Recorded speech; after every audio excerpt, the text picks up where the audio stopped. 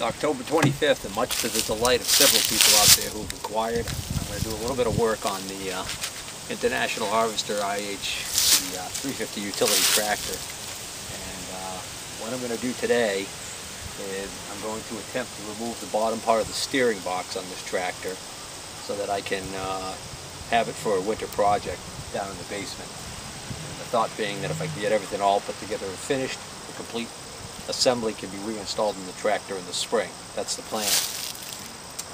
Originally I was going to just try and assemble everything in place on this thing, but I've got a problem with the steering column that I'm going to need to do some work over the winter, some lathe work. I'm going to need to weld that shaft up and return it. It's going to be a whole thing. So anyways, I want to get that out. The reason why I hadn't taken it out previously is because normally they bolt in, but somebody had this bright idea. It's a nice October day, and I think it's just cool enough that I don't have to deal with yellow jackets. You know, it's funny. Every time I leaned over here on this side of the tractor, I'd get a whiff of something disgusting, like a dead animal.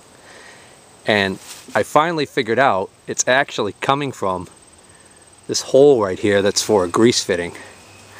So I think something crawled inside of this arm assembly, which is hollow somehow, and died. Literally, something crawled up there and died. Anyways, if you get anywhere near this and take a whiff, it's disgusting. I mean, it could be just rotting leaves, I guess, but I don't think so. It smells pretty darn bad. So here's how I left it. I had this plastic bag over this hydraulic fitting. And I had this larger plastic bag covering up the whole works here. So let me get back over on the other side. Yeah, it looks pretty good. Looks like the plastic bag did a pretty decent job of keeping the rust out of there. I had also greased up that journal in there pretty well. So anyways, here you can see the Allen head cap screws that are supposed to be responsible for bolting this down to the tractor. But on this edge right here, underneath all of this grease, you could see right here some Weisenheimer ran a weld bead. So I don't know what they were thinking, but I'm going to try and grind that off. But first I'm going to take out the cap screws and see whether or not it just breaks free. Maybe their welding was not up to par and it's just a cold weld joint there that didn't get any penetration. That would be ideal.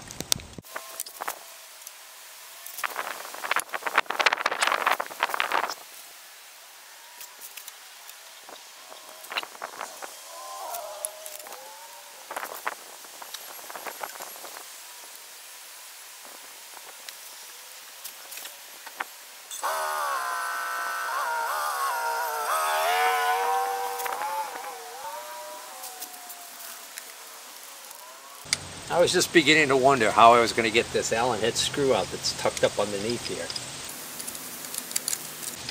Digging through the grease, I see that, well, it's a regular bolt. Makes sense. Otherwise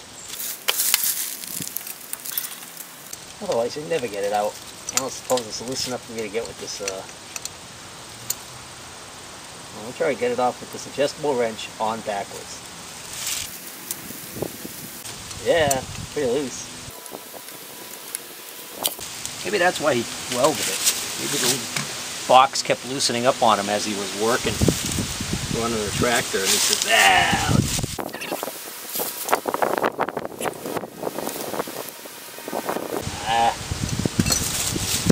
Get a wrench.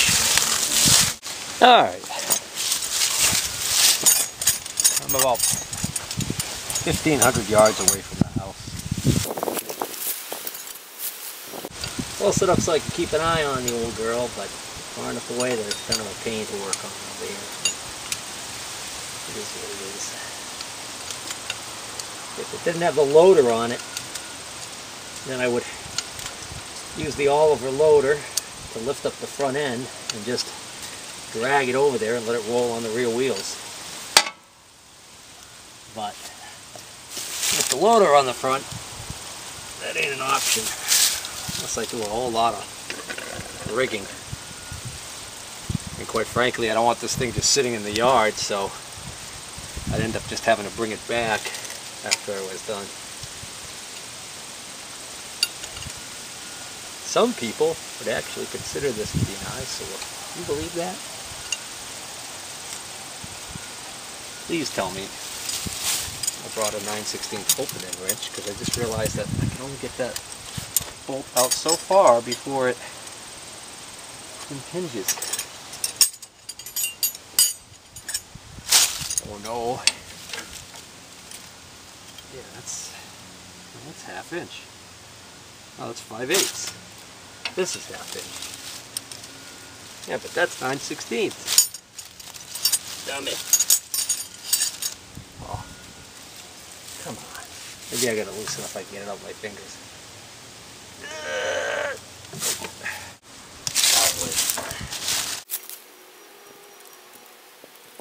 I hadn't reached the limit of how far I can take this out before I can't get this wrench off of here yet. And it looks to me like there now. But that's awfully loose now.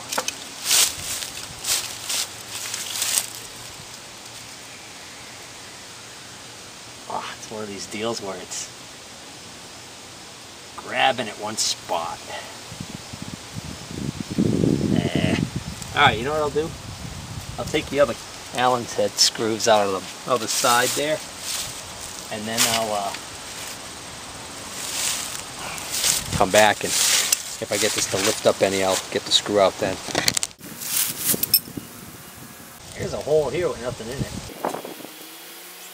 Some of these heads are so full of dirt or debris that it's hard to get the Allen wrench in there.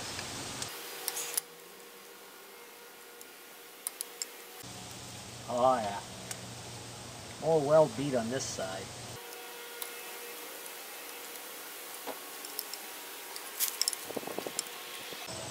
Why not just use the thread locking product?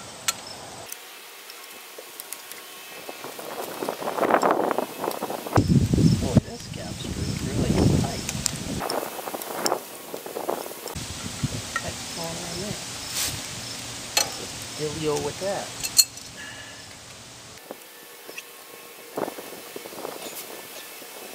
Uh-oh. Son of a gun.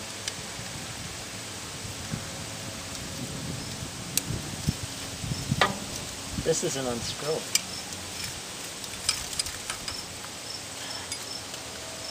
I've turned it several times and it's barely moved. Maybe the hole's stripped out. Maybe that's what's going on. Either that or there's a helicoil under there that it's threaded into and the helicoil is pulling out. Does that make sense? No. Maybe. Because it started to screw and then it stopped. Now it's getting tighter again. There's a lot of weld over here.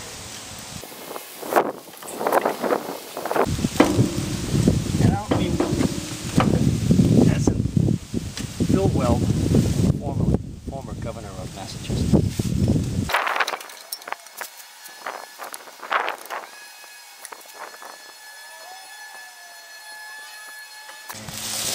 Conserve video and battery. You know, I just got this screw out. And I noticed as it was coming out, it looked bent.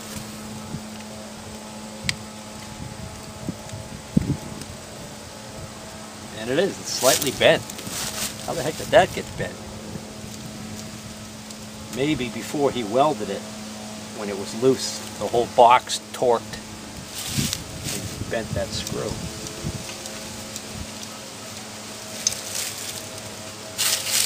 Alright. Looks like he snuck welding right in behind this cover. I think what I'm going to do is I'm going to go back and grab brush to get a lot of this debris and heavy gunk off. Maybe I'll even hit it with some degreaser before I do that, so that I can get a better look at what the heck I'm dealing with here. Wow. I want to take that transmission cover off in the future at some point. You can bet I'm going to want to get rid of those welds. I'm also going to go get my dead blow mallet. So as I'm grinding on it, if I get to a point where it's weak enough, I could bash it and maybe break it free. Alright. Need a big old jug of water. Hopefully. Clean this up some. I'll give that stuff a second to soak.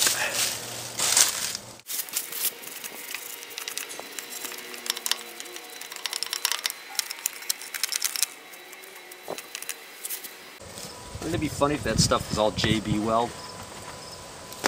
Painted though, so I think it's... Well, I guess you could paint JB weld.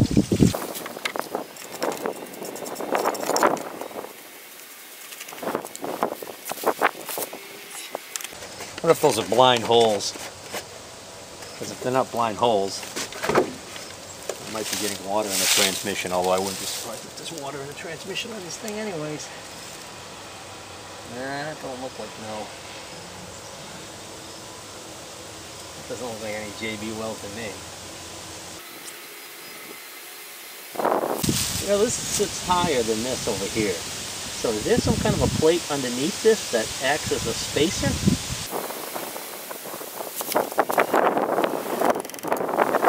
You know what I forgot? My big dead blow mallet. Huh. I brought my die grinder out here with this rotary burr on it, thinking that maybe I could use this because this will get in there tight spots, but this is just a joke. There's no way I'm going to do it with this.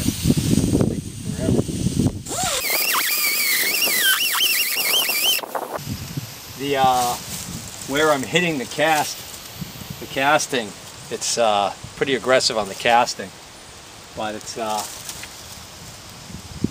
having very little effect on the actual weld bead. So whatever they welded this, whatever rod they used to weld this,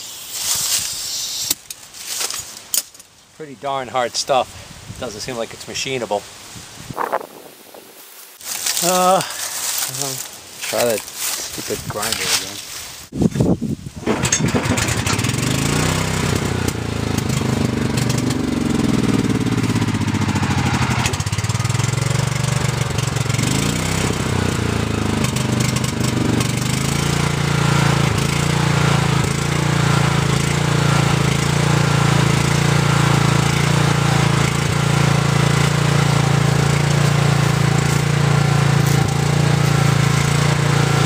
The carburetor on the Makina generator is all screwed up too.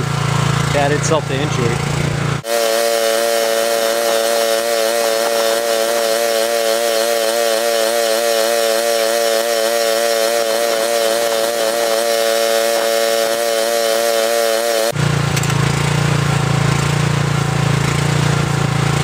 This has just been a waste of time.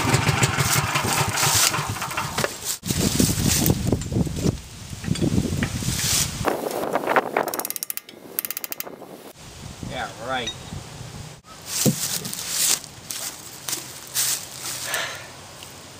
The gearbox, steering gearbox, is going to stay in the tractor. If I get some small grinding stones and use my die grinder and spend probably an hour of grinding on this thing, I could probably get it off. I just don't, at this point, I just don't think it's worth it. Plenty of other things I could work on over the winter. Oh well. I could still repair the shaft over the winter, get it ready for installation. Who knows, might luck out, might even get some mild weather during the winter, and might even come out here during the winter and put the damn thing in, who knows. That's going to be it for now.